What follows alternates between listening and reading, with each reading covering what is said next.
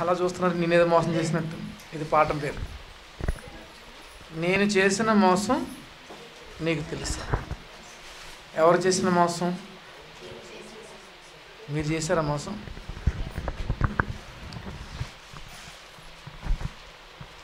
భక్తి జీవితంలోనికి రావడం ఒక ఎత్తు అయితే నిలబడ్డం మరో ఎత్తు. అప్పుడప్పుడు చాలామంది నన్ను చూసి అంటుంటారు, దేవుడు నమ్ముకున్నారట కదా, దేవుడు సేవ చేస్తున్నారట కదా, మా ఇంట్లో కూడా మా అమ్మగారు ఎప్పుడో చిన్నప్పుడు నమ్ముకుంది అంటున్నారు. సరే, చిన్నప్పుడు నమ్ముకుంది, ఇప్పుడు ఉందా అని. ఇప్పుడు ఉందా దేవుళ్ళో? మన ముందు నమ్ముకున్న వాళ్ళందరూ మన ప్రాంతాల్లో అలాంటి వాళ్ళే, ఎప్పుడో నమ్ముకున్నారు. ఏంటి ఉపయోగం? ఇప్పుడు ఉన్నారా స్థిరంగా? ఉండాలి.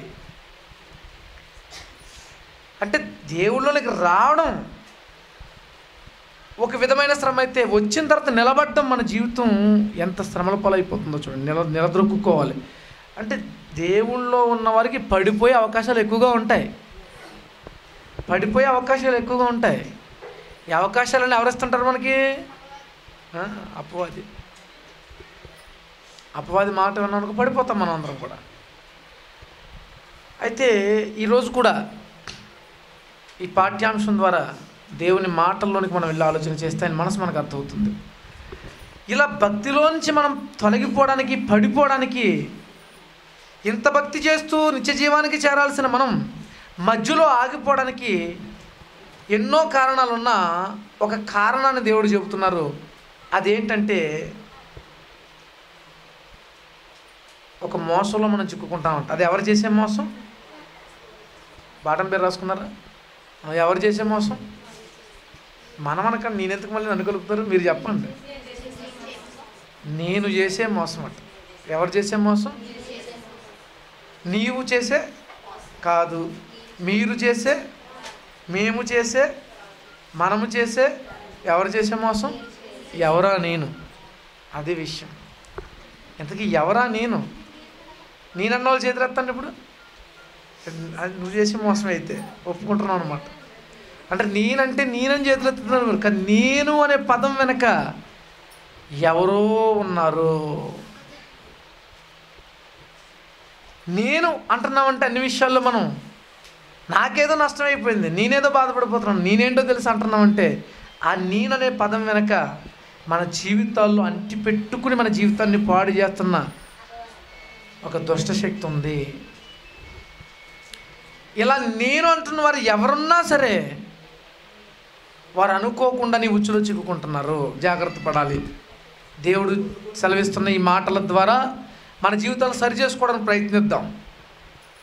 ఎందుకు ఎవరంటారండి అలాగా? అంటే నేను అనే ఈ మాట మనం ఎవ్వరం అనకూడదు. అసలు స్టార్టింగ్లో ఎవరన్నారు ఈ మాట? నేను అని. నేనన్నా అనుకోండి ఆయన కోపం వస్తుంది. నువ్వేంటి, నేను కలగ చేస్తే వచ్చినోడు నువ్వు అంటాడు ఆయన. మరి నేనని ఎవరన్నారు? దెయ్యం అందండి. నేననేసింది దేవుని దగ్గర. యెషయా గ్రంథం 14వ అధ్యాయము, యెషయా గ్రంథము 14వ అధ్యాయము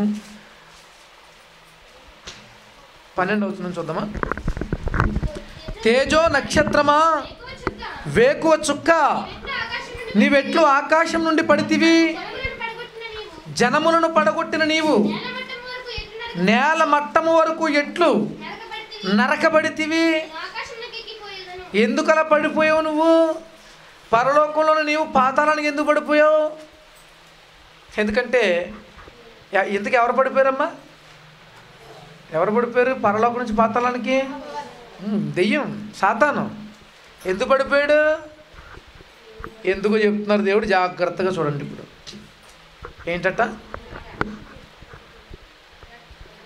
నేను ఎవరి మాట ఇది? ఎవరి మాట? ఏమంటుంది అబ్బది?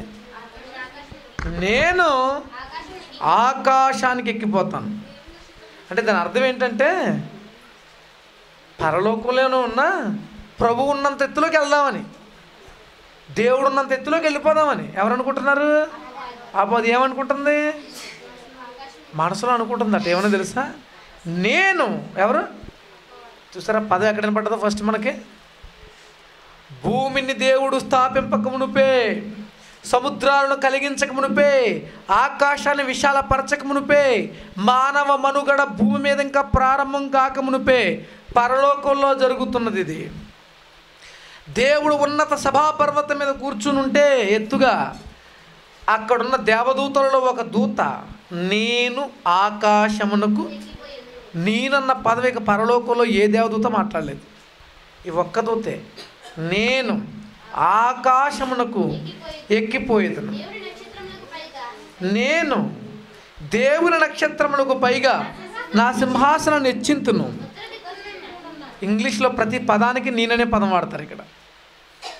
ఐ విల్, నేననే పదానికి ప్రతి పదానికి కూడా ఇప్పుడు నేను చదువుతున్నాను చూడండి. అలాగే నేను దేవుని నక్షత్రంలో పైగా నా సింహాసనం హెచ్చింతును, నేను ఉత్తర దిక్కునున్న సభాపర్వతం మీద కూర్చుందును, నేను మేఘమండలం మీదకి ఎక్కుదును, నేను మహోన్నతునితో నన్ను సమానుడిగా చేసుకుందును.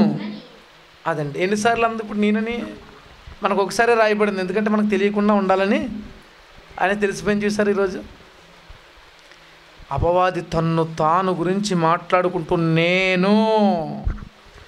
నేను ఏంటి నీవు ఆకాశమునకు ఎక్కిపోయేదను, నేను ఏంటి నీవు దేవుని నక్షత్రములకు పైగా నా సింహాసనం హెచ్చిస్తాను, నేను ఉత్తర దిక్కునున్న సభాపర్వతం మీద కూర్చుంటాను, నేను మేఘమండలం మీదకి ఎక్కుతాను, నేను మహోన్నతులైన దేవునితో సమానునిగా చేసుకుంటాను. చూసారా? నేను నేను నేను అని ఎవరన్నా అంటున్నారంటే నీవు కాదు, నీలోనికి వచ్చాడు వాడు. నేనంటే ఏంటో తెలుసా, నా సంగతి తెలుసా, ఇలా చాలా ఫీల్ అయిపోతుంటారు చాలామంది. నన్ను నన్ను నన్ను అలా అంటారా అని. అందుకే ఎవరు అనుకుంటున్నారు నేననేది? అపవాది. మొట్టమొదటిగా పరలోకంలో అతడి మనసులో ఇదే ఉంది. చూడండి కిందకి. అని నీవు మనస్సులో అనుకుంటేవట. ఏం చేశాడమ్మా అపవాది? మనసులో అనుకున్నాడా పైకి అన్నాడా? ఎవరు తెలిసిపోయింది? ఏమని తెలిసిపోయింది? నేను నేను నేను. ఎన్నిసార్లు అనుకుంటున్నారో నువ్వు అని దేవుడు అనుకున్నారు. మీ పిల్లలు ఎవరైనా ఇలాంటివి అంటున్నారమ్మా? నేను, నాది, నా సంగతి తెలియదు ఇంకా, కుదరదు ఇలా అంటున్నారమ్మా? ఏం తప్పేం లేదు. చెప్పండి ఎవరు వచ్చారు ఇంటికి? వాడు ఎవడన్నమాట? ఆ పదం రాకూడదు. ఆ పదం రాకూడదని ఎందుకు అంటున్నాం? ఆ పదం ఎక్కువగా ఉపయోగించింది ఎవరు? అపవాది. వాడే ఉపయోగించాడు. నేను నేను అనే మనస్సులో అనుకునగానే ఏమైపోయాడు? నీవు పాతాళమునకు, నరకంలో ఒక మూలకు, పరలోకం నుంచి ఎక్కడికి వచ్చేసాడమ్మా? ఎందుకు వచ్చేసాడు? నేను అన్నందుకు. నరకంలో ఒక మూలకు పడద్రోయబడితివే. నిన్ను చూసారా? ఇక అయిపోయింది. పడగొట్టేశారు దేవుడు. అంటే దేవుడే సమస్తాన్ని కలిగించిన తర్వాత, దేవుడే సమస్తాన్ని సమకూర్చి జరిగిస్తున్న తర్వాత, దేవుడే మన జీవితాలను నిర్మించి నియమించి నడిపిస్తున్న తర్వాత, నేను అనే పదాన్ని ఒకవేళ మీ హృదయాల్లో కలిగి ఉంటే మీరు దేవునికే వ్యతిరేకంగా జీవిస్తున్నవారన్నమాట. గుర్తించుకోండి. పరలోకంలో ఉన్న దేవదూతలలో గనుడైన ఒకడు హృదయంలో అనుకున్నాడట. ఏమని? చెప్పండి, చెప్పడానికి భయపడుతున్నట్టున్నారు ఇప్పుడు. నేను అని. ఏమైపోయాడమ్మా తర్వాత? పాతాళంలో ఒక మూలకు అంతే పడిపోయాడు. ఇక నేను, నా అనే మాటలు వాడు ప్రోద్బల్యం వల్ల వస్తుంటాయి అన్నమాట. వాడి ప్రోద్బల్యం వల్ల గర్వం. అతని హృదయంలో ఏముంది? అపవాది హృదయంలో ఏముంది? గర్వం ఉంది. గర్వం మనిషిని పతనం చేస్తుంది. ఆ గర్వానికి మూలం అపవాది. వ్యభిచారం ఉంది, దొంగతనం ఉంది, అబద్ధం ఉంది, నరహత్య ఉంది, మోసగించటం ఉంది. ఇవన్నీ ఎక్కడ పుట్టినవి తెలుసమ్మా? పాపాలు లోకంలో పుట్టినాయి. కానీ గర్వం మాత్రం ఇక్కడ పుట్టలేదు. ఎక్కడ పుట్టింది? పరలోకంలో పుట్టింది. ఇక్కడి మోసాలన్నీ వీడి వల్లనే పుడుతున్నా ఈ గర్వం మట్టుకు భూలోకంలో పుట్టలేదు. ఇది పరలోకంలో పుట్టింది, అపవాదిలో కలిగింది. అందుకే సామెతల గ్రంథంలో దేవుడు చెబుతున్న మాట, సామెతల గ్రంథము 16వ అధ్యాయము 18వ వచనం చూస్తే, గర్వం దేనికి ముందు నడుస్తుందో చెప్తున్నారు. నాశనం అయిపోవడానికి ముందు ఏముంటుందమ్మా? గర్వం. నాశనమునకు ముందు గర్వము నడుచును, పడిపోవుటకు ముందు అహంకారమైన మనస్సు. ఉందా మీలో అహంకారం, గర్వం? అయితే నాశనానికి పడిపోవడానికి మూలము. వాక్యం చెప్తుంది. పడిపోలేదా? పాతాళంలో ఒక మూలకు. ఎక్కడి నుంచి? పరలోకం నుంచి. అసలు పరలోకంలో ఉన్నవాడికే ఈ గర్వం వస్తే, పాతాళానికి పడిపోతే, పరలోకం వెళ్ళాల్సిన మనలో గర్వం వస్తే మరి ఏంటి పరిస్థితి చెప్పండి మీరు? పాతాళం పరలోకంలో ఉన్న వారికి దగ్గరగా ఉందా, భూమి మీద ఉన్న వాళ్ళకి దగ్గరగా ఉందా? పాతాళం పరలోకం ఉన్న వాళ్ళకి దగ్గరగా ఉందా, భూమి మీద ఉన్న వాళ్ళకి దగ్గరగా ఉందా? ఎందుకని చెప్పండి? అది భూమి క్రింద లోకమే. ఈ భూమండలాన్ని, గ్రహాలని ఇవన్నిటి దాటుకుంటూ వెళ్ళిపోతే మూడవ ఆకాశం ఉంది, అది క్రింద లోకం. అది పరలోకం నుంచి రావాలంటే ఈ లోకాన్ని టచ్ చేసుకుని కిందకి వెళ్ళాలి. ఇక్కడ నుంచి పాతాళానికి వెళ్ళాలంటే పరలోకం టచ్ అవ్వదు మనకి, డైరెక్ట్ పాతాళమే. అందుకే చనిపోయిన వాళ్ళు పైకి వెళ్ళి కిందకి రారిక, వెంటనే కిందకి పోతారు పాతాళం లోకానికి. ఇప్పుడు పరలోకంలో ఉన్నవాడి హృదయంలోనే గర్వం వస్తే, భూలోకాన్ని దాటుకుని వెళ్ళి పాతాళ లోకంలో పడ్డాడంటే, మరి ఇక్కడ బ్రతుకుతున్న మనకు గర్వం వస్తే ఇంకెంత స్పీడ్గా పడతాం చెప్పండి? ఇంకెంత త్వరగా పడతాం? అంటే మనల్ని నాశనం చేసేది ఏదైనా ఉందంటే పాపం అది గర్వం. గర్వం ఉందని ఒక విషయంలో ఎలా చెప్పగలరు మీరు? మీలో గర్వం ఉందని ఎలా తెలుస్తుంది నాకు? మాటికి ఏమంటుంది? నేను, నాది, నా సంగతి, నేనేంటో తెలుసా, నేనే చేశానా పని, ఇంకెవరో చేయలేరు, ఇలాంటివి మాట్లాడుతుంటారనమాట. ఎక్కువగా నేను అని ఉవ్వుళ్ళు ఊరుతున్నారంటే దాని అర్థం ఏంటో తెలుసా? పడిపోతారు, నాశనానికి పోతున్నారు. దీనికి కారణం అపవాది. ఆ నేను అనే దాన్ని రాకుండా జాగ్రత్త పడుతూ ఉండాలి. యేసుక్రీస్తు వారు ఈ లోకంలో మన మానవ శరీరాన్ని ధరించుకుని వచ్చిన తర్వాత బాప్తిస్మం పొంది 40 రోజుల పాటు అపవాది చేత శోధింపబడుతున్నారు. ఈ మానవ ప్రపంచానికి అంతటికీ మరుగుగా ఉన్న ఈ రహస్యాన్ని ఆయన పట్టుకున్నారు. అపవాది నేను అంటుంటాడు, అది నీలోనికి వస్తే వాడు వచ్చినట్టే, చూసుకో జాగ్రత్తగా అంటున్నాడు ఆయన. ఎందుకంటే అపవాది యేసుక్రీస్తు వారిని శోధించేటప్పుడు కూడా ఈ పదాన్ని ఉపయోగిస్తాడు. లూకాసు వార్త 4వ అధ్యాయం 5వ వచనం చూద్దాం. లూకాసు వార్త 4వ అధ్యాయం 5వ వచనం. అప్పుడు అపవాది ఆయన తీసుకుని పోయి భూలోక రాజ్యములన్నిటినీ ఒక నిమిషంలో ఆయనకు చూపించి, ఈ అధికారం అంతయు, ఈ రాజ్యముల మహిమయు నీకిత్తును, అది నాకు అప్పగింపబడి ఉంది, నీకిత్తును, నాది, అది ఎవనికి నేను, ఎవరట? నేను ఇయ్యగోరుదును, వానికిత్తును, కాబట్టి నీవు నాకు మ్రొక్కావంటే ఇదంతా నీదైపోతుంది. ఎవరితో మాట్లాడుతుందండి? సమస్తాన్ని కలగజేసిన సృష్టికర్తతో.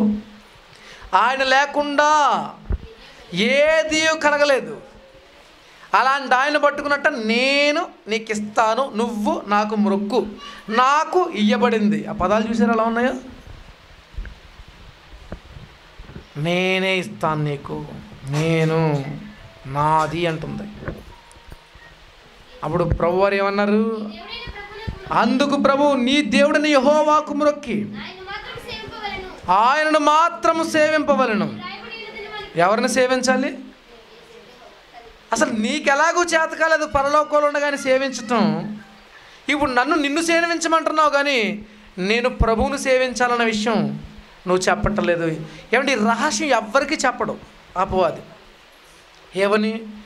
పరలోకమందున్న దేవుణ్ణి మనమంతా సేవించాలి అని వ్రాయబడిన విషయాన్ని ఎవరికి చెప్పడు. ఆ సందర్భంలో ఏం ఉపయోగిస్తాడో తెలుసా? ఎత్తైన దేవాలయ శిఖరం మీద నిలబెట్టి కిందకు దేవదూతలు నిన్ను కాపాడతారని కీర్తన గ్రంథంలో రాసిందంటున్నాడు. అది చెప్పాడు. మరి ప్రభువుకు తప్ప ఎవరికీ మొక్కకూడదన్న విషయం కూడా లేఖనాల్లో రాయబడుతుంది. అది చెప్పలేదేంటి? అవసరమైంది చెబుతాడు, అవసరానికి చెప్పుకుంటాడు. నిజాన్ని మాట్లాడేప్పుడు కూడా నిజాన్ని మాట్లాడు. గర్విష్టి పరలోకంలో దేవునితో సమానంగా ఉండాలనుకున్నాడు. ఈ లోకానికి వచ్చి యేసుక్రీస్తు వారిని పాదాల మీద పడేసుకోవాలనుకుంటున్నాడు. తాను ఎంత గొప్పవాడో చూపించాలి ఈ ప్రపంచానికి. నేను నీకిస్తాను. ఎంత ధైర్యం అండి అడిగి. అది గర్వం చూసారు ఎలా ఉందో, అపవాది గర్వం చూసారు ఎలా ఉందో. అప్పుడప్పుడు మనలను కూడా వచ్చేస్తుంటుంది గర్వం. అవతల వ్యక్తి ఎంతటి వ్యక్తి అనేది మనకు అనవసరం. నేను నన్ను ఏమనంటే ఊరుకోను. చిన్న చిన్న బుడతపాములు ఉంటాయి మన దాంట్లో కొంతమంది. బుడతపాములు, ఈ బుడతపాములు అసలు చాలా కోపం వచ్చేస్తుందండి బాబట్లకి. చాలా కోపం వచ్చేస్తుంది. బుడతపాములు అసలు ఊరుకో. నేను నన్ను అలాగన్నావేంటి నువ్వు అంటున్నాడు ఒకడు. నన్ను అన్నాను, సంతోషించి కొట్టలేదు అన్నాను. ఎందుకు వచ్చేసిన గర్వం అది. నన్ను నేను ఈ బుడతపాములన్నిటికీ పెద్ద పాము ఒకటి ఉంది. అది ఆది మహాఘట్ట సర్పం. అక్కడి నుంచి వస్తుంటాయి అన్నీ సిగ్నల్స్. వాడు అంటున్నాడు, నేను నాది నీకు ఇస్తాను, నన్ను మొక్కు. మొక్కరండి యేసుక్రీస్తు వారు. మరి ఏం చెప్పారు అప్పుడు ఆయన? ప్రభు అయిన నీ దేవునికి మొక్కి ఆయనను మాత్రమే సేవించాలని వ్రాయబడింది అన్నాడు ఆయన. ఇప్పుడు మనల్ని అడిగాడు అనుకోండి, వాడు నాకు మొక్కు, నీకు ఇస్తాను, నేను ఇస్తానన్నాడు అనుకో, నువ్వే ఇవ్వి నీకే మొక్కుతానంటాం మనం. నేను అనేది చాలా ప్రమాదకరమైంది. నేను మోసగిస్తుంది. నీకు ఆ మోసం తెలుస్తుందా? ఇది పాఠం. నేను నిన్ను మోసగిస్తుంది, ఆ మోసం నీకు తెలుస్తుందా? యేసుక్రీస్తు వారికి తెలిసింది. మరి నీకు తెలిసిందా? నువ్వు తెలుసుకున్నావా? నేను దేవుడికి ఏమంటే ఏ పాపమైనా క్షమించటం ఇష్టమే, కానీ నేను అనమని క్షమించట్లేదు ఇక ఆయన. అది నాశనానికి ముందు వస్తుంటుంది, పడిపోవడానికి ముందు నడుస్తుంటుంది అంటున్నాడు ఆయన. క్షమాపణ లేదన్నమాట దీనికి. ఇక గర్వానికి క్షమాపణ లేదండి, పడగొట్టేయటమే. ఏమంటే అందరినీ క్షమించే దేవుడు ఆ ఒక్క దేవదూతను పరలోకంలో క్షమించుంటే ఈ సాతానుగాడిలా మారేది కాదు కదా చెప్పండి. అంటే ఇది క్షమాపణ లేని పాపం అన్నమాట. గర్వం అనేది చాలా ప్రమాదం. జాగ్రత్తగా ఉండాలి, జాగ్రత్తగా ఉండాలి. మహామహులు సైతం దీని బారిన పడి నాశనానికి వెళ్ళిపోతున్నారు. మొట్టమొదటి మనిషి ఆదాము మొదలుకొని ఇప్పటి వరకు బ్రతుకుతున్న భక్తుల జీవితాల్లో మనందరం వాళ్ళే కదా, మరి భక్తులే కదా మనందరం. కాదంటే కోపం వస్తుంది మీ అందరికన్నా. భక్తులు మనందరం. అంటే మనందరి జీవితాల్లో కూడా వీడు నేను అను పాఠాలు నేర్పుతున్నాడు మనకి. చిన్నప్పుడు చూడండి, యాపిల్ అను, బిస్కెట్ అను, క్యాట్ అను ఇలాంటివి నేర్పుతుంటారు మనం. వీడు అపవాది కూడా పాఠం నేర్పుతాడు. నేను అను అను నేను అను అంటున్నాడు వీడు. మనం ఏం చేస్తుంటాం? నేను అంటాం. అబ్బా ఎంత ముద్దుగా మాట్లాడుతున్నాడో చాలనుకుంటాడు. అయిపోయింది మన జీవితం. ఆదాము దగ్గరికి వచ్చాడు, అవ్వ దగ్గరికి వచ్చాడు. దేవుడేమో చస్తారు బాబు పండు తింటే అన్నాడు ఆయన. వీడేమంటాడు ఇప్పుడు వచ్చి? చావనే చావరు. అసలు డైలాగ్ ఎలా ఉంటుందో తెలుసండి? దేవుడు ఎంత ప్రేమగా చెప్పుంటారంటే, నాయనా ఈ తోట చెట్ల ఫలాల్లో దేని ఫలానైనా తినొచ్చు, ఆ తోట మధ్యన ఉన్న చెట్టు ఫలాన్ని తినకండి, తిన్న దినాన్న నిశ్చయంగా చచ్చిపోతారు అని ఇలా చెప్పుంటాడు ఆయన. అంతే కదండి, ప్రేమగా. సాతానంలో చెప్తున్నాడు బల్లగుద్ది, చావనే చావరు. దేనికి బరువు ఎక్కువ ఉంటుంది చెప్పండి? ఇప్పుడు ఏ మాట మీరు వింటారు? నేను ప్రేమగా చెప్తున్నాను అనుకోండి, మీరు జోలపాట పడినట్టుగా నిద్రపోతుంటారు కొంతమంది. వింటారేమో అనుకుంటాను, వినరు. బల్లగుద్ది పోతావా పాతాలని కన్నా అనుకోండి, కళ్ళు పెద్ద చేసి చూస్తుంటారు నా వంక. అవ్వదు కూడా టెక్నిక్ ఉపయోగించాడు. చావనే చావరు, దాని తిను దినమున మీరు చావరు, మీ కన్నులు తెరవబడతాయి, మీరు దేవతలు అయిపోతారు. చూసారా? నీవు మోసగించబడుతున్నావు. ఆదాము నుంచి ఇప్పటి వరకు కూడా భక్తిపరులు మోసగించబడుతున్నారు వీడి మాయలో పడి. దేవుడు తన ప్రజలను ఇశ్రాయేలు పాపం చేసినప్పుడు వారిని నెబుకద్నెజరు అనే రాజుకి అప్పగించేశారు చెరలోని తీసుకుపోవడానికి. ఆ రాజు వీరందరినీ బంధించిన తర్వాత కొంతకాలం సామ్రాజ్యాన్ని పరిపాలించిన తర్వాత ఒకానొక రోజు, ఎంతైనా మరి గొప్ప రాజు కదండి, ఇలా అనుకున్నాడట. ఏమని చెప్పండి, మీకు తెలుసు, చెప్పండి. అది చాలండి ఆ మాట మనకి. ఏమనుకున్నాడమ్మా? దానియేలు గ్రంథం 4వ అధ్యాయం.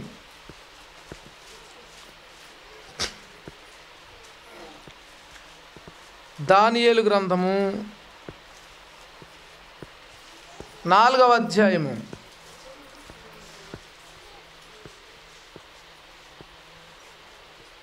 30వ వచనం. రాజు నగరనందు సంచరించు ఇలా అనుకుంటున్నాడట. రాజు, బబులోనును ఈ మహావిశాల పట్టణము నా బలాధికారము. చూడండి అక్కడ కోట్ చేయండి. నా బలాధికారము, నా ప్రభావ ఘనతను కనపరుచుటకే నా రాజధాని నగరముగా నేను. అబ్బబ్బా, ఎన్ని నాలో ఎన్ని నేనులు.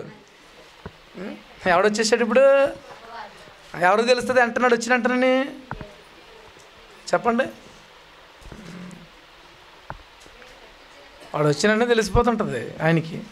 నేను కట్టించినది కాదా అని పాపం పైకి కూడా అనలేదండి. పాపం రాజుగారు పైకి కూడా అనలేదండి.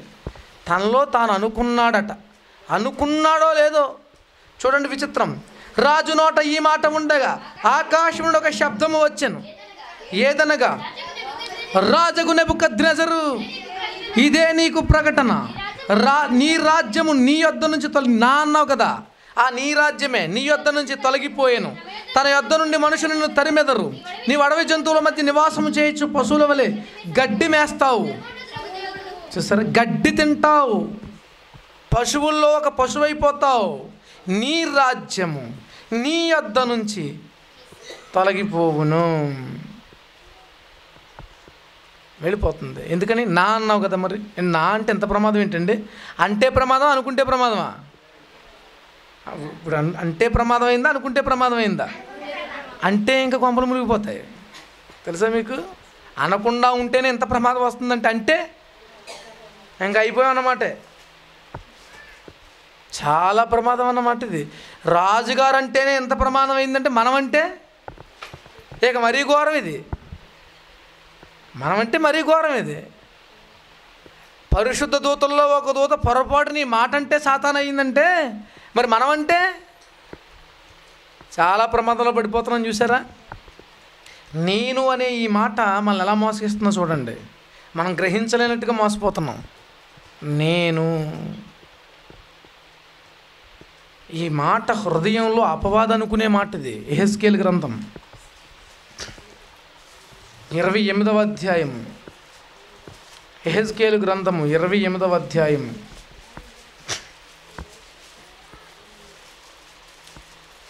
2వ వచనంలో నుంచి చూద్దాం. 2వ వచనం, ఇలా ప్రకటించము సెలవిచ్చాడు. నరపుత్రుడా, తూరు అధిపతి ఇలా ప్రకటించు, ప్రభువుకు యెహోవా సెలవిచ్చినదేమగా, గర్విష్ఠుడవై. ఎవరవై? గర్విష్ఠుడే అంటాడనమాట. నేనొక దేవతనైనట్టు సముద్రం మధ్యను నేను ఆసీనుడనై ఉన్నానని నీవనుకొనుచున్నావు. నీవు దేవుడవు కాక మానవుడై ఉండి దేవునికి తగినంత అభిప్రాయం కలిగి ఉన్నావు. నీవు పడగొట్టబడుతున్నావు. నీవు గర్వించిన వాడవైతివి. దేవునికి తగినంత అభిప్రాయం గలవాడా, నువ్వు పాతాళంలో పడవేతువు. 8వ వచనం చూడండి, అన్నీ చదవడానికి సమయం లేదు. నేను పాతాళంలో పడవేతురు.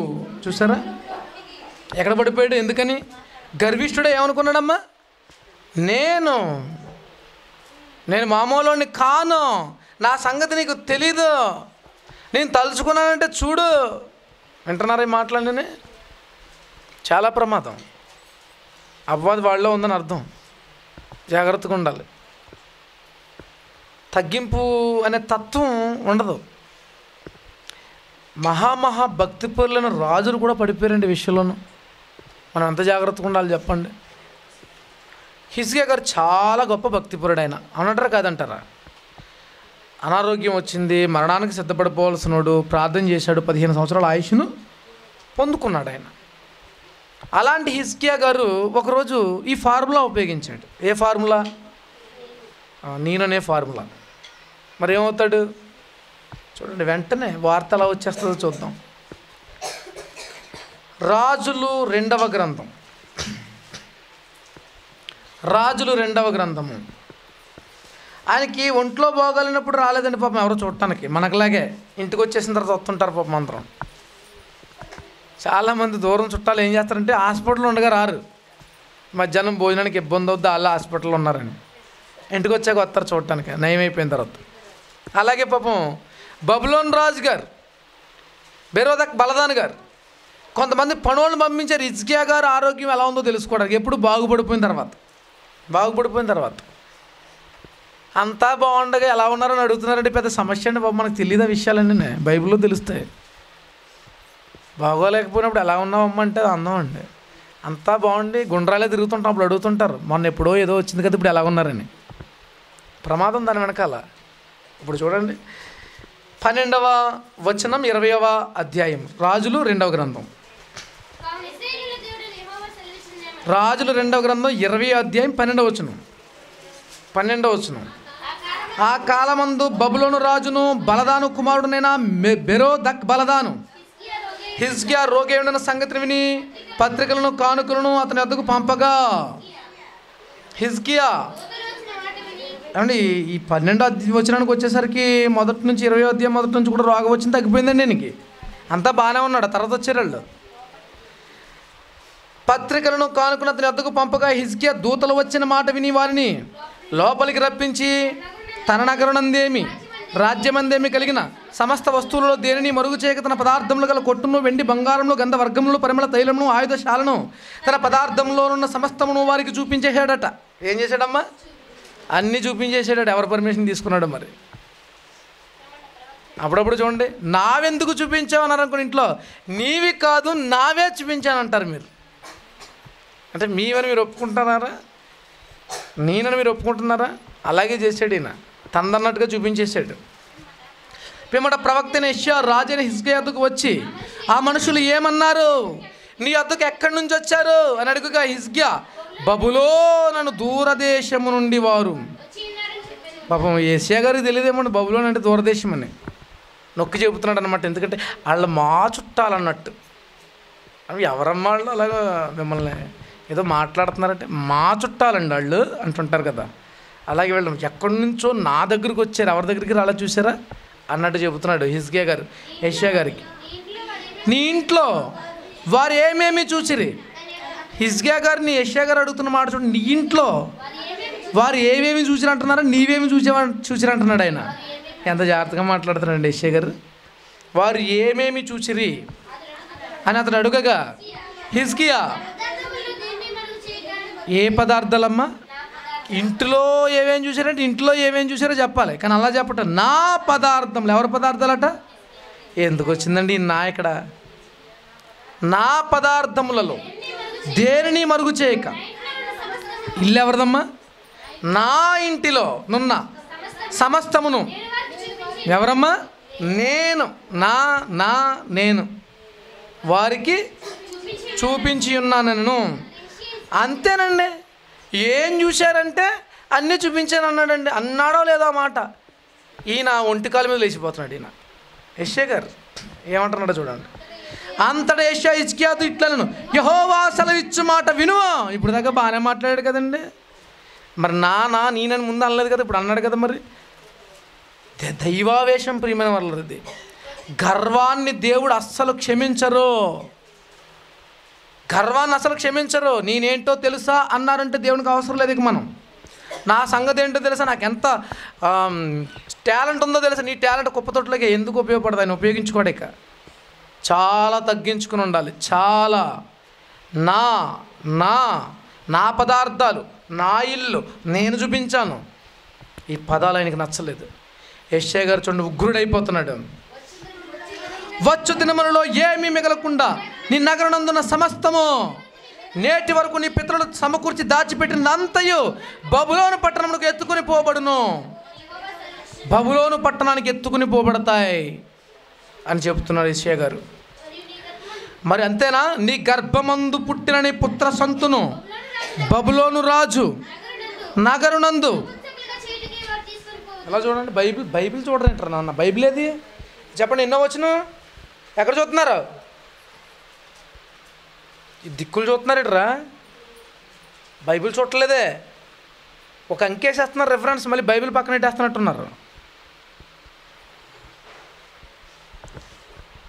చూడండి, వచ్చు దినములలో ఏమీ మిగలకొని నగరనందున సమస్తము నేటి వరకు నీ పితరులు సమకూర్చి దాచిపెట్టినంతయు బబులోను పట్టణమునకు ఎత్తుకుని పోబడినని యెహోవా సెలవిచ్చుచున్నాడు. మరియు నీ గర్భమందు పుట్టిన నీ పుత్ర సంతును బబులోను రాజు నగరనందు నపుంసకులుగా చేయుటకై వారు తీసుకుని పోదురు. ఎంత బాధాకరమైన మాట అండి అది. నీ కొడుకుల్లో ఎవరిని మగోడుగా ఉంచరు, నపుంసకులు చేసేస్తారు, నీకున్నదంతా పట్టుకుపోతారు అంటున్నాడు. చాలా భయపడ్డాడండి హిజ్కియా గారు. దేనికి? నేను ఏమన్నాను అని ఆలోచించుకుంటే, నా పదార్థాలు అన్నాను, నా ఇల్లు అన్నాను, నేను చూపించాను అన్నాను. అంతే. మనం ఎన్నిసార్లు అంటాం చెప్పండి? హిజ్కియా గారు ఓసారి అన్నంతకి ఎంత షాకు తింటే మనం ఎన్నిసార్లు అంటలేదు? మనకు తెలియకుండా మనల్ని ప్రభావితం చేస్తున్న దుష్టశక్తి అపవాదని మీరు గుర్తించారా? మీరు ఇంట్లో పెళ్లి చేసుకుంటున్నారు, మీ ఎదురింటోళ్ళకి మీకు పడదు, వాళ్ళని పిల్లలేదు మీరు పెళ్ళికి, అయినా సరే వచ్చారు వాళ్ళు. మీకు ఎలా ఉంటుంది చెప్పండి? పిలవని పేరంటానికి వచ్చేసింది, పిలవని పేరంటానికి వచ్చేసారు అంటాం మనం. అలాగని భోజనం పెట్టడం మానేస్తాం, పెడతాం కదండి. పిలవని పేరంటానికి వస్తేనే మీరు అలా అయిపోతే మనం ఏమైనా పిలుస్తున్నాం ఏంటి, ఎన్నిసార్లు రావట్లేదు చెప్పండి. మన ఇంటికి ఎప్పుడు కూడా మనం బాధపడం. పిలవకుండా వచ్చేవేంటని అడిగేవండి ఎప్పుడన్నా? పైగా వాడు చెప్పే మాటలు నేను నా పదార్థాలు, నాది, నా నగలు, నా గది అంటున్నారా మీ పిల్లలు? నా గది, నాదిది అన్నా నేను అనే పదాలు అక్కడి నుంచే పుట్టుకొచ్చినాయి. అది గర్వం, దాన్ని అణిచేయాలి. దేవుడు నా కొరకు ఇచ్చినది, దేవుడు నాకు అనుగ్రహించినది. ఈ పదాలు మాట్లాడతారా మన పిల్లలు? నాదది అంటాడు. నీది ఎవరిచ్చారు నీకు? ఆ విధానం అసలు పిల్లలకు నేర్పకూడదు. నీదంటూ ఏదీ లేదు, సమస్తము మనకు దేవుడు అనుగ్రహించుచున్నారనే విషయాన్ని పిల్లలకు నేర్పాలి చిన్నప్పటి నుంచి. ఇది నీది, ఇది నాది. అలా చేయకూడదు. ఎప్పుడు కూడా విభేదాలు వచ్చేస్తుంటాయి, దేవునికి నచ్చదు. హిజ్కియా గారు ఏమైపోయారటండి? సమస్తాన్ని బబులోను దేశం పట్టిపోతారట. బిడ్డలను నపుంసకులు చేసేస్తారట. ఎంత దారుణమైన విషయం అండి అది. నపుంసకులు చేసేస్తారట. కానీ హిజ్కియా గారు భక్తిపరుడు కనుక ప్రియమైన వర్లరా చాలా ప్రార్థనలో పోరాడాడు. ఆయన కాలంలో జరగాల్సిన దాన్ని ఆ తర్వాత కాలంలో జరగడానికి దేవుడు యాక్సెప్ట్ చేశారంటే ప్రార్థన. కొన్ని ప్రార్థనలు ఆయన విని వాటిని చేయరు ఆయన, కాకపోతే కొంచెం గ్యాప్ ఇస్తానులే అంటాడు ఆయన. అంతేనండి. ఆవిడ ఉరిశిక్ష పడ్డ ఖైదీ ఉన్నాడు. జడ్జి గారికి ఎవరైనా నాకు ఉరిశిక్ష వేయకండి, నన్ను చంపొద్దండి, నాకు బ్రతకాలని అన్నాడు అనుకోండి, సరే అంతగా బ్రతిమాలుతున్నా కనుక వచ్చే నెల వేస్తామంటాడు ఈయన. అంటే మొత్తానికి జరుగుతుంది, కాబట్టి కొంచెం పెంచుతారన్నమాట ఏడుస్తుండే కాబట్టి. అలాగే హిజ్కియా గారు ప్రార్థన చేస్తే ప్రియమైన వాళ్ళరా తన కాలంలో జరగాల్సిన ఈ ప్రక్రియను ఆపి తన తర్వాత కాలంలో జరిగిస్తారు దేవుడు. అతని మీద ఉన్న భక్తిని బట్టి, అతడు భక్తిపరుడు అవడాన్ని బట్టి, అతని మీద ఉన్న ప్రేమను బట్టి. దినవృత్తాంతాలు 2వ గ్రంథం 32వ అధ్యాయము 25వ వచనం. దినవృత్తాంతములు 2వ గ్రంథం 32వ అధ్యాయము 25వ వచనం. అయితే హిజ్కియా మనస్సున గర్వించి తనకు చేయబడిన మేలుకు తగినట్లు ప్రవర్తింపనందున అతని మీదకి యూదా యెరూషలేముల వారి మీదకి కోపము రాగా హిజ్కియా హృదయ గర్వం విడిచి ఏం చేశాడండి? ఇప్పుడు మొన్న ఏమన్నాడు? ఇంతకుముందు నా అన్నాడు, ఇప్పుడు నా అంటలేదు ఈయన. ఇంకా హృదయ గర్వాన్ని విడిచి తానును యెరూషలేం కాపురస్తులను తమ్మును తాము తగ్గించుకునేది కనుక హిజ్కియా దినములలో యెహోవా కోపం జనుల మీదకి అదండి రాలేదు. ఎప్పుడు తగ్గి ఉన్నారు కనుక, తగ్గించుకున్నారు కనుక. నేను నా అనే పదాలు హిజ్కియా గారు ఉపయోగించకుండా దేవా నీవిచ్చావు అంటున్నారు ఆయన. అందుకని శిక్ష కాస్త ఆలస్యమైందంతే, మొత్తానికి నాశనం తప్పలేదు. అంటే ఎంత ప్రమాదమో చూడండి. మన జీవితాల్లో మనకు తెలియకుండా చోటు చేసుకుంటున్నాం ఇవన్నీ కూడా మన జీవితాల్లో. కొత్త నిబంధన గ్రంథానికి వచ్చేసరికి కూడా యేసుక్రీస్తు వారు ఈ అపవాది గుట్టును ప్రజల మధ్య బయట పెట్టడానికి తన దగ్గర కూర్చున్న వారందరితో చెబుతున్న ఒక ఉపమానం ఉంది. అదే ధనవంతుని ఉపమానం. ఒక ధనవంతుని ఆస్తి విస్తారంగా ఫలించేసిందట. పొలం విస్తారంగా పండేసింది. అప్పుడు అతడు ఏమనుకుంటున్నాడట? లూకా సువార్త 12వ అధ్యాయం. లూకా సువార్త 12వ అధ్యాయం 16 నుంచి చూద్దాం. మరియు ఆయన వారితో ఉపమానం చెప్పాను. ఒక ధనవంతుని భూమి సమృద్ధిగా పండెను. అప్పుడు అతడు నా పంట సమకూర్చుకొనుటకు నాకు స్థలము చాలదు గనక. మీరు కోట్ చేస్తున్నారా? పంట ఎవరిదమ్మా? నా పంటట. నా పంట సమకూర్చుకొనుటకు నాకు స్థలము చాలదు గనక నేను ఏమి చేతును అని తనలో తాను ఆలోచించుకున్నాడట. మళ్ళీ ఇంకేం ఆలోచించుకుంటూ నేను ఇలా చేతును. ఎవరి కొట్లు? నా కొట్లు విప్పి వాటికంటే గొప్పవాటిని కట్టించి అందులో నా ధాన్యం అంతటిని నా ఆస్తి సమకూర్చుకొని అబ్బబ్బా ఎన్ని నాలండి బాబు. నా ఆస్తి, నా ధాన్యం, నా ప్రాణం. ప్రాణం కూడా ఎవరిదట? దేవుడిచ్చిన ప్రాణం అనండి. ఇక్కడి నుంచి నా ప్రాణం అనకండి, ప్రమాదం ఇది. నా ప్రాణముతో, ప్రాణమా అనేక సంవత్సరములకు విస్తారమైన ఆస్తి నీకు సమకూర్చబడినది, సుఖించుము, తినుము, త్రాగుము, సంతోషించుము అని చెప్పుకొందును అనుకొనినట. చెప్పుకున్నాడా? అనుకున్నాడా? చెప్పుకుంటాను అనుకున్నాడట. ఇంకా తనలో తానే చెప్పుకోలేదన్నమాట ఈ విషయం. అలా అనుకున్నాడో లేదో. అయితే దేవుడు ఏం కాదండి, మీకు దేవుడు వెంటనే ప్రత్యక్షం కావాలనుకోండి, ఆలస్యం కాకుండా.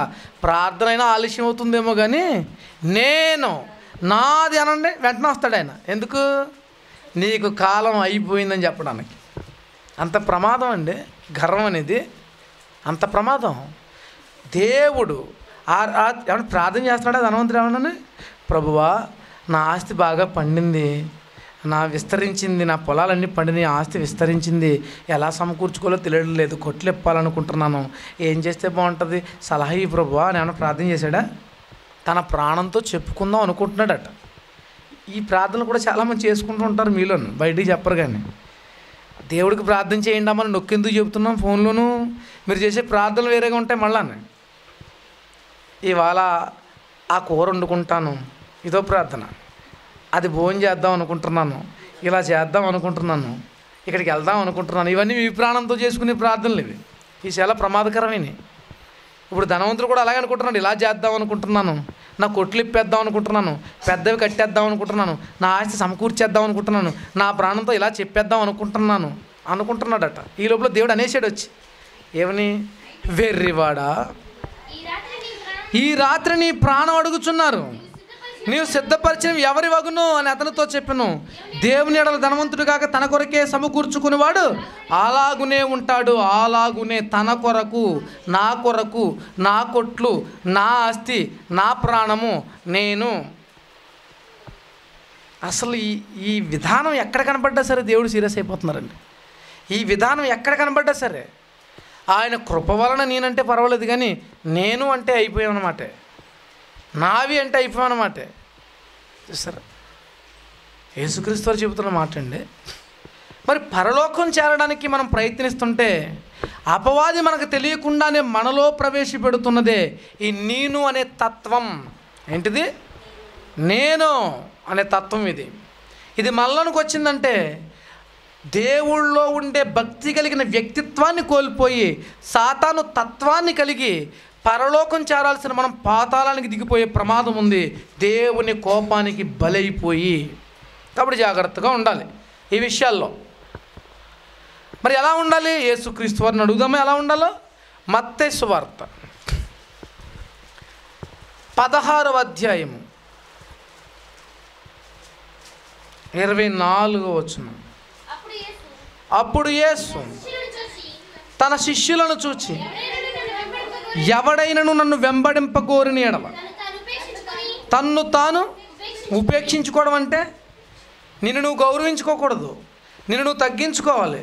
ఇక్కడ ఉన్నోళ్ళ ఎవరినైనా తిట్టాలంటే ముందు నువ్వు తిట్టుకోవాలి, నిన్ను నువ్వు తగ్గించుకోవాలి, చాలా నిన్ను నువ్వు బాధపరుచుకోవాలి, నిన్ను నువ్వు ఉపేక్షించుకోవాలి, నీ సిలువను ఎత్తుకుని నన్ను వెంబడించాలి. నిన్ను లెక్క చేసుకోకూడదు. ఎవరైనా ఇక్కడ ఎంతమంది ఉన్నారని లెక్క అడిగారు అనుకోండి, మనల్ని అందరూ లెక్క చెప్పాలి. తర్వాత నేను పెద్ద లెక్కల్లో ఉన్నానుకోండి, నేను కూడా ఉన్నానండి అనాలి. నేను ఒకటా అండి రెండా అండి అనకూడదు, అయిపోతాం మనం. అంటే ఎంత తగ్గించుకోవాలి చూడండి, మనల్ని మనం లెక్క చేసుకోకూడదు, ఉపేక్షించుకోవాలి, తగ్గించుకోవాలి. దేవుని పాదాల చెంత మనల్ని మనం చిన్నవారిగా ఎంచుకోవాలి. యేసుక్రీస్తు వారు నేర్పుతున్నారండి విధానం, చాలా అద్భుతమైన పద్ధతి అండి. యేసుక్రీస్తు వారు ఇంకో ఉపమానం చెబుతారు, లోక 18లో ఉంటుంది. పరిసయుడు సుంకరు ఇద్దరు దేవాలయానికి వెళ్ళారు ప్రార్థన చేయడానికి. పరిసయుని ప్రార్థన ఎలా ఉంది? దేవా, నేను చోరులను, అన్యాయస్తులను, వ్యభిచారులైనా ఇతరుల మనుషుల వలె ఈ సుంకరి వలె నేను ఉండనందుకు నీకు కృతజ్ఞతలు. నేనంటున్నాడు ఫస్ట్, నన్ను అలా ఉంచామంటలేదు ఆయన, నేను ఉండనందుకంట. చాలా కోపం వచ్చిందండి దేవునికి. సుంకరు ఎలా ప్రార్థన చేస్తున్నాడు? ఆకాశము తట్టు కనులెత్తుటకైనను ధైర్యము చాలక రొమ్ము కొట్టుకుంటూ, దేవా పాపినైనా నన్ను కరుణించమంటున్నాడు. పరిసయుడు నేను నీతిమంతుని అంటున్నాడు, సుంకరి పాపినైనా నన్ను అంటున్నాడు. ఎవరు నీతిమంతులు? ఇద్దరిలోనూ. నీతిగా బ్రతుకుతున్నవాడు నేనన్నందున పాపాత్ముడయ్యాడు, పాపాత్ముడు పాపినైనా నన్ను కరుణించన్నందుకు నీతిమంతుడైపోయాడు. అంటే గర్వం అనేది దేవుడు క్షమించలేదన్నమాట. అట్టి వాడిని కిందకు అనగదొక్కేస్తాడనమాట ఆయన. నువ్వు దీనుడు అయితే ఈ దీనుడు మర్రపెట్టగా యెహోవా ఆలకించును. కష్టకాలమందు ఆయన కృప చూపి సహాయం చేయును. నువ్వు దీనుడు అయితే నీ మనం ఆలకిస్తాడు ఆయన. నేను తగ్గించుకుంటే దేవుళ్ళు గొప్పగా ఎదుగుతావు. నేను అనే తత్వం నీలో ఉందంటే నువ్వు పడిపోవడానికి సిద్ధంగా ఉన్నావు. చాలామంది నటిస్తుంటారు, వాళ్ళలో చాలా కోపం ఉంటుంది, పాపం 1 గంట 2 గంటలో మొహం మీద నవ్వెట్టుకుని నటిస్తుంటారు. ఎవరిని ఏమన్నారు, జాలిమంతులేమనుకుంటాం. ఆ తర్వాత ఎప్పుడైనా చూస్తే చాలా కోపిష్టులుగా కనబడతారు. నటన ఆయనకి రాలేదు. ఎలా ఉన్నావు నువ్వు? నేను అనే మోసంలో చిక్కుకున్నావా? ఆ మోసాన్ని నీవు గ్రహించగలుగుతున్నావా? దాని నుంచి బయటికి రాగలవా అడుగుతున్నారు దేవుడు. బాప్తిస్మిచ్చి యోహాను ఎంత గొప్పోడని చెప్పండి. బాప్తిస్మిచ్చి యోహాను గారండి యేసుక్రీస్తు గారి కంటే 6 నెలల ముందు పుట్టాడు. ఆయన యేసుక్రీస్తు వారికే బాప్తిస్మిచ్చాడు ఆయన, తెలుసండి. పొరపాటున మన వాళ్ళు ఎవరైనా నాకు బాప్తిస్మ ఇచ్చారనుకోండి, పెద్దోళ్ళు ఇంకేమంటారో తెలుసా? మామూలుగా ఎవరైనా ఏమనుకుంటారండి, ఇప్పుడు నేనే ఉన్నాను, ఇప్పుడు బాప్తిస్మ ఇచ్చాను, ఈ పిల్లలకి బాప్తిస్మ ఇస్తాను, రేపు పొద్దున్న గొప్ప సేవకుడు అయ్యాడు అనుకోండి, నేను ఏం చెప్పుకుంటాను తెలుసా? అతనికి అసలు దేవుళ్ళు బాప్తిస్మ ఇచ్చింది ఎవరు అనుకుంటున్నారు మీరు? ఎవరు? నేనే అంటాను అన్న, చెప్పండి. ఇప్పుడు యేసుక్రీస్తు వారు అంత గొప్ప పరిచర్య చేసి ప్రజలందరి కోసం ప్రాణం పెడితే ఆయనకి బాప్తిస్మ ఇచ్చింది ఎవరు? ఎక్కడ చెప్పాడు మీతోటి? ఆయన ఎక్కడ చెప్పుకోలేదు, తగ్గించుకున్నాడు ఆయన. నేను అన్న పదాన్ని ఉపయోగించలేదు. నేను తగ్గవలసి ఉన్నది, ఆయన హెచ్చవలసి ఉన్నది. తన్ను తాను లెక్క చేసుకోలేదు ప్రియమైన వాళ్ళారా, తన్ను తాను లెక్క చేసుకోలేదు. గర్వానికి చోటు ఇవ్వలేదు. పైగా ఆయన కళ్ళ ముందు ఎవరన్నా నిలబడ్డానికి కూడా భయపడతారు. సర్పసంతానమా, రాబో కృతం తప్పించుకుని బుద్ధి చెప్పినాడు ఎవడంటాడు ఆయన. భయం అండి ఆయన అంటేనే. ఆయన ఎలా ఉంటాడు అనుకుంటున్నారు మీరు? మొల చుట్టూ తోలు తట్టి, ఒంటి చర్మం, పెరిగిన మాసిపోయిన గడ్డం, మిడతలు తింటుంటాడు, అడిగితే తాగుతుంటాడు, అన్నం పెడితే తిండి ఆయన. ఎవరన్నా దగ్గరికి వస్తే తిడుతుంటాడు. ఎవరు మాట్లాడతారు ఆయనతోటి? అలాంటి ఆయన అంటున్నాడు, అంత రోషంగా, అంత పవిత్రంగా, అంత పరిశుద్ధంగా మండే అగ్నిలా ప్రకాశించిన ఆయన. యేసుక్రీస్తు వారు చెబుతారు, బాప్తిస్మిచ్చి యోహాను కూడా ప్రకాశించే దీపమని. మరి అలాంటి ఆయన తను తగ్గించుకుంటారండి. ఒక సందర్భం చూద్దాం. యోహాను సువార్త 3వ అధ్యాయం 26వ వచనం నుంచి చూస్తే, యోహాను సువార్త 3వ అధ్యాయము 26వ వచనం చూస్తే, అటు తరువాత ఇంకా పైన నేను చూద్దామా, 22. అటు తరువాత యేసు తన శిష్యులతో కూడా యూదయ దేశంలోకి వచ్చి అక్కడ వారితో కాలం గడుపుచు బాప్తిసం ఇచ్చుచూ ఉన్నారట. యేసుక్రీస్తు వారు తన శిష్యుల ద్వారా అనేకులకు బాప్తిసం ఇస్తున్నారు. సలీము దగ్గర ఆయన ఉన్న స్థలంలో నీళ్లు విస్తారంగా ఉండిన కనుక యోహాను కూడా అక్కడ బాప్తిసం ఇచ్చి ఉండేను. జనులు వచ్చి బాప్తిసం పొందిరి. యోహాను ఇంకనూ చెరసాల్లో వేయబడి ఉండలేదు. శుద్ధీకరణాచారమును గూర్చి, అంటే ఈ బాప్తిస్మాలను గూర్చిన వివాదం యోహాను శిష్యులకు ఒక యూదులతో వివాదం పుట్టింది గనుక శిష్యులు యోహాను వద్దకు వచ్చి, బోధకుడా, ఎవడు యోర్దానికి అవతల నీతో కూడా ఉండెనో, నీవెవని గురించి సాక్ష్యం ఇచ్చితువో, ఇదిగో ఆయన బాప్తిసం ఇచ్చుచున్నాడు, అందరూ ఆయన వద్దకు వచ్చుచున్నారని. అయ్యా, మీరు ఇస్తున్నారు కదా బాప్తిస్మాలు, ఇప్పుడు ఆయన కూడా ఇచ్చేస్తున్నాడండి, అందరూ ఆయన దగ్గరికి వస్తున్నారు అన్నారట. అప్పుడు యోహాను గారు ఇలా అంటున్నాడు, తనకు పరలోకమును అనుగ్రహింపబడితేనే కానీ ఎవడునూ ఏమీ పొందనేరడు. నేను క్రీస్తును కాననియో ఆయనకంటే ముందుగా పంపబడిన వాడినే అనియో చెప్పినట్టు మీరే నాకు సాక్షులు. పెండ్లి కుమార్తె గలవాడు పెండ్లి కుమారుడు అయితే నేను నిలవబడి పెండ్లి కుమారుని స్వరం వినడి స్నేహితుడు ఆ పెండ్లి కుమారుని స్వరం విని మిక్కిలి సంతోషిస్తాడు. నేను స్నేహితుడినే కానీ పెండ్లి కుమారుని కాను, ఆయనే పెండ్లి కుమారుడు అంటున్నారు. ఈ సంతోషం పరిపూర్ణమై ఉన్నది. చూడండి ఆ పదాన్ని, 30వ వచనం. ఆయన హెచ్చవలసి ఉన్నది, నేను తగ్గవలసి ఉన్నది. నేను తగ్గాలంటున్నారు యోహాను గారు. తను తాను తగ్గించుకుంటున్నాడు. యేసుక్రీస్తు వారు ఎవడో తెలుసు, తను తాను తగ్గించుకున్నవాడు హెచ్చింపబడును, తను తాను హెచ్చించుకునేవాడు తగ్గించబడు. తను తాను హెచ్చించుకుంటున్నాడంటే అది అపవాది తత్వం. నేను ఆకాశ మండలంలోకి ఎక్కిపోయేదను, నేను దేవుని నక్షత్రంలో పైగాల నివాసం ఏర్పరచుకుంటాను, నేను ఉత్తర పర్వతం మీద ఉన్న సభాపర్వతం మీదకి ఎక్కిపోతాను, ఉత్తర దిక్కున ఉన్న సభాపర్వతం మీదకి ఎక్కిపోతాను, నేను మహోన్నతునితో సమానంగా చేసుకుంటాను. ఎన్ని నేనులండి?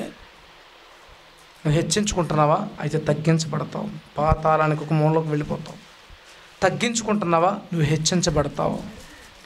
బలిష్టమైన చేతి క్రింద దీన మనస్కులై ఉండండి అని రాస్తారు పేతురు గారు. అలాంటి దీనత్వం మనలో ఉందా? నేను తగ్గవలసి ఉన్నది అంటున్నారు ఆయన. అపోస్తలుడైన పౌలు గారు కూడా యేసుక్రీస్తు వారి దగ్గర తగ్గింపే చూశాడు. తగ్గించుకుంటున్నారని, తగ్గి ఎలా జీవించగలిగారు ఆయన ఈ లోకంలో? ఆయన అంటున్నారు, గలతీలకు రాసిన పత్రిక 2వ అధ్యాయం, నేను జీవించాలంటే ఇంకెలా జీవించవలసిన వాడినే ఉన్నాను చెబుతూ,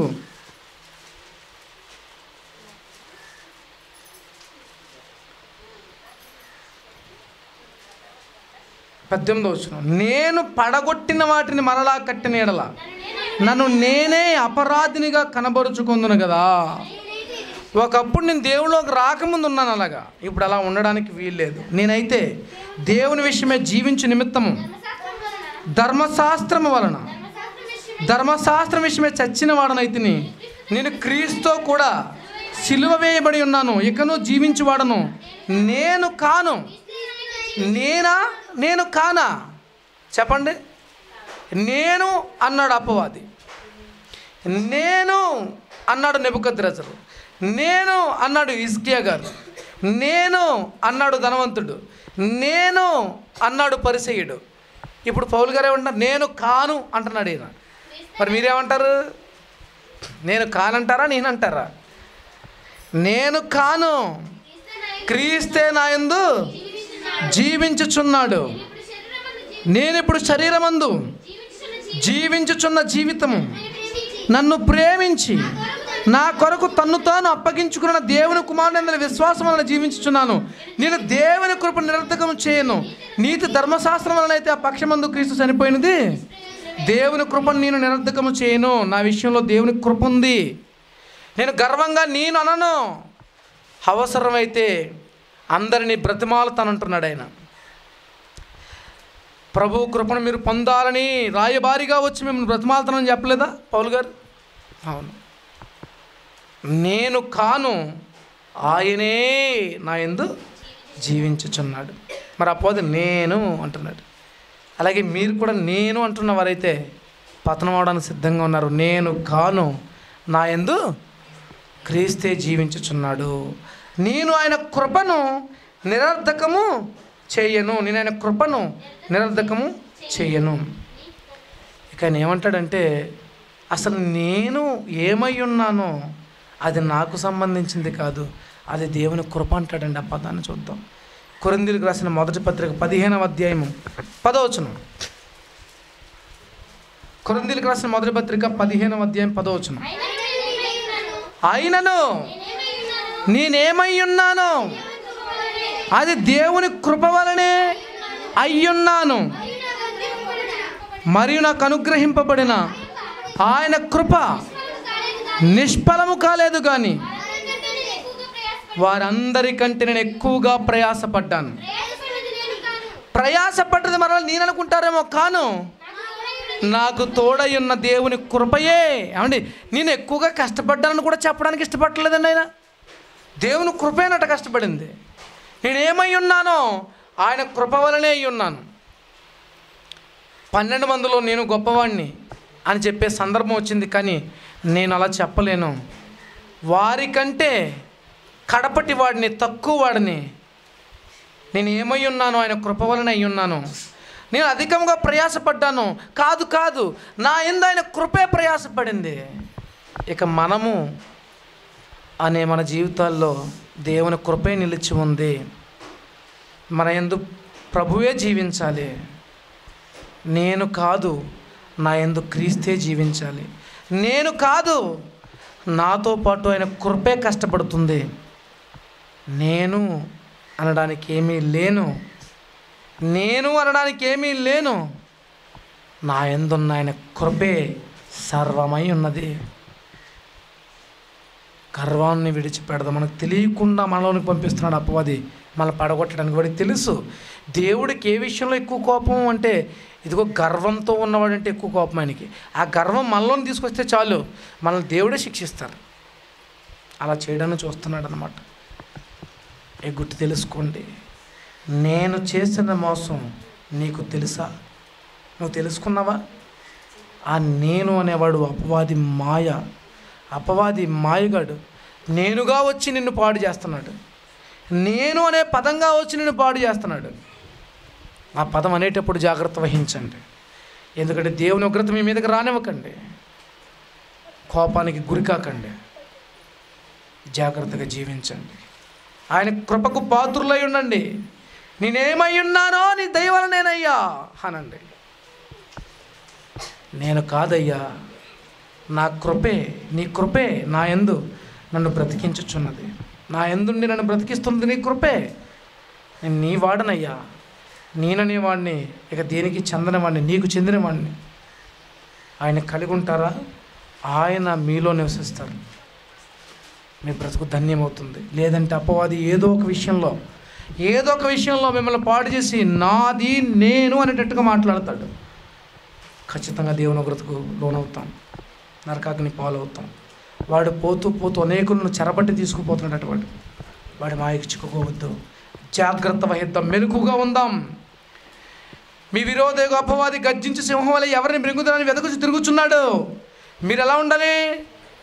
నిబ్బరము కలిగి, మెలకువ కలిగి, మీరు ప్రార్థనా పరులై ఉండాలి. నిబ్బరమైన బుద్ధితో మెలకువ కలిగి మీరు జాగ్రత్తగా ఉండాలి. లేకపోతే వాడు మాయలో పడిపోతారు. ప్రార్థన చేస్తూ ఉండాలి. ప్రార్థన అపవాది నిలవలేనట్టుగా చేస్తుంది మన దగ్గర. ప్రార్థించేవారి దగ్గరికి వాడు రాలేడు. ప్రార్థించేవారి కుటుంబాల చుట్టూ అగ్ని ఉంటుంది, అది పరిశుద్ధమైనది. ఆ అగ్ని దాటుకుని ఆ కుటుంబీకుల జీవితాల్లోనికి వాడు రాలేడు. ప్రార్థన ఎక్కడైతే చల్లారిపోతుందో అక్కడ ఆ మంట ఆరిపోతుంది కనుక వాడు వచ్చేయగలుగుతాడు.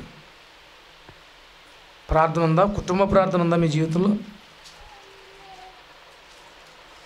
మరి వాడి ఆలోచనలు మీలోనికి రాకుండా మీ తలంపులు ఎలా కాచుకుంటున్నారు? మీరు ఎలా కాచుకుంటున్నారు?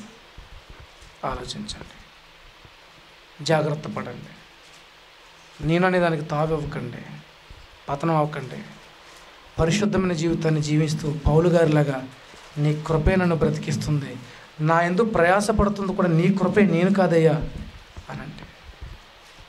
దేవుడు మెచ్చుకుంటారు. బహళ నమ్మకమైన మంచి దాసుడు అంటారు. మన కష్టంలో ఆయన మనకు తోడై ఉంటారు. తన ఇష్ట ప్రకారం మనల్ని నడిపిస్తారు. పరలోకపు తీరానికి మనల్ని చేరుస్తారు. మన బ్రతుకులు ధన్యమవుతాయి. అట్టి కృపాభాగ్యం మీరందరూ పొందుకుని జీవించాలని మనస్ఫూర్తిగా కోరుకుంటున్న మాటలు ముగిస్తున్నాను. ప్రార్థన చేసుకుంటాను.